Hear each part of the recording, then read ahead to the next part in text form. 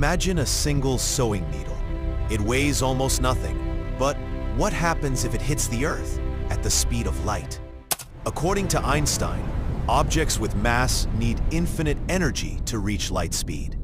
But let's break the laws of physics. We accelerate this needle to 99.9% the speed of light.